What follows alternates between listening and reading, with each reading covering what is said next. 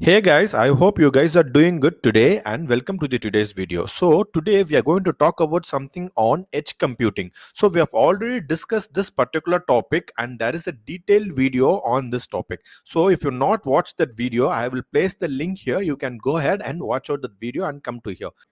Please do watch out this video fully so that you will be understanding what is edge computing and its example in the real time.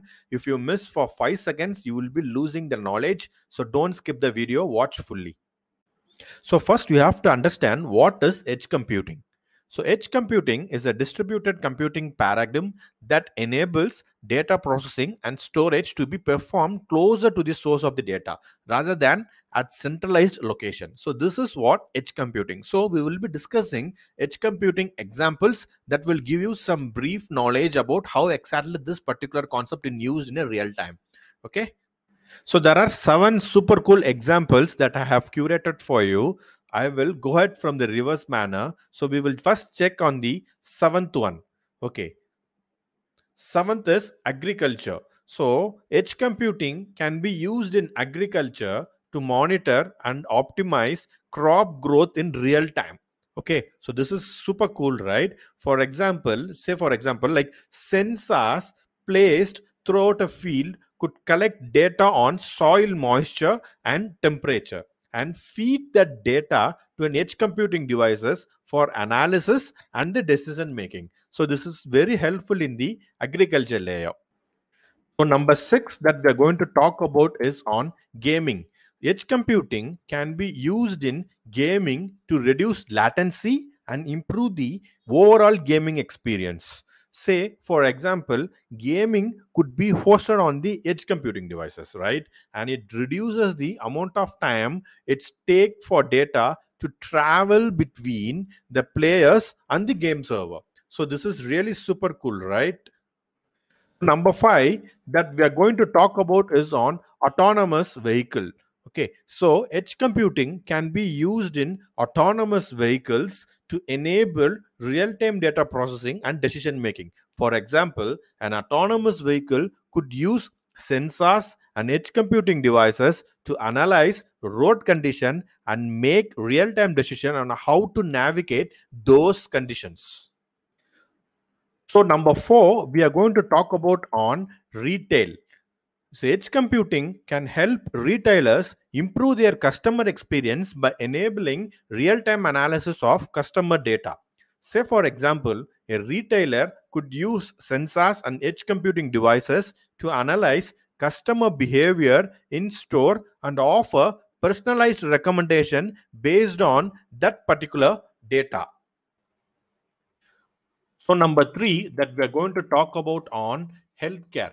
So edge computing can be used in healthcare to collect and analyze patients' data in real time and enabling faster diagnosis and treatment. For example, a wearable devices could collect a patient data and feed it to an edge computing device for analysis and the decision making. Okay, so number 2 that we're going to discuss about on smart cities. Smart cities. Edge computing can help cities becoming more efficient and sustainable by enabling a real-time data analysis and decision making. Say for example, sensors placed throughout a city could collect data on traffic flow, air quality, and energy consumptions and feed the data to an edge computing devices for analysis and the decision making. Okay, the finally number 1 we have came. The number 1 is for industrial automation. So edge computing can be used to monitor and control industrial processes in real time and enabling fast decision making and reducing downtime. Say for example, sensors at the manufacturing plant could collect data on machine performance and feed it to the edge computing devices for the analysis and the decision making.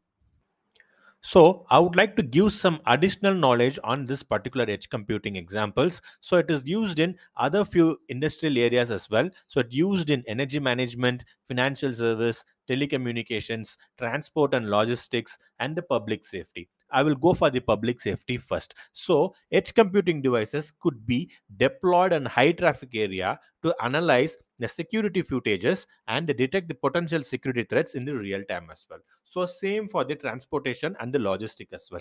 Say for examples, sensors placed on the vehicle and the cargo could collect the data on the location and the temperature and feed the data to an edge computing devices for analysis and the decision making.